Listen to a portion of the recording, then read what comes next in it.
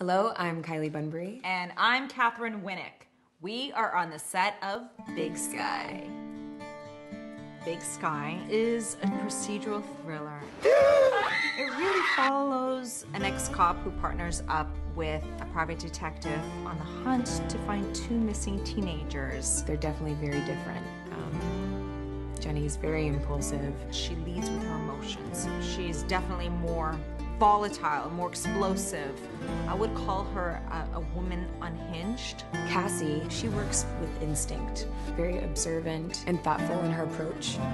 I think the interesting thing is because they're complete opposites, it actually works because where one has weakness, the other has strength. The one thing that we talk about the most is how proud we are to be a part of a project that has two badass female lead characters. And actually, there's a lot of women in this show.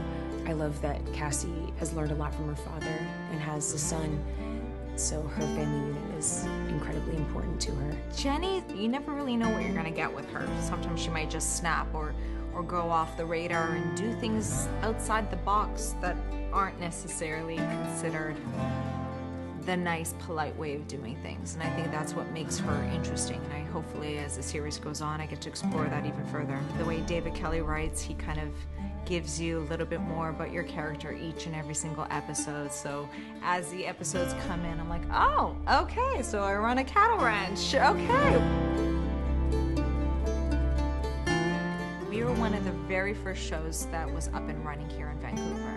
We call it a little bit of a family here. They're the actors, because of quarantine, we started doing all these Zoom calls and everybody got together for game nights, so we got a chance to bond outside of being on set, and I think that's really helped people being away, especially being away from their families and homes, to really go through this journey together in COVID world. I learn a lot working with John Carroll Lynch.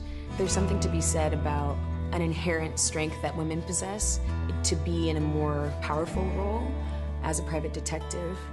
It's kind of an instinctual thing, I think, for Cassie, and I know for me, and for most women.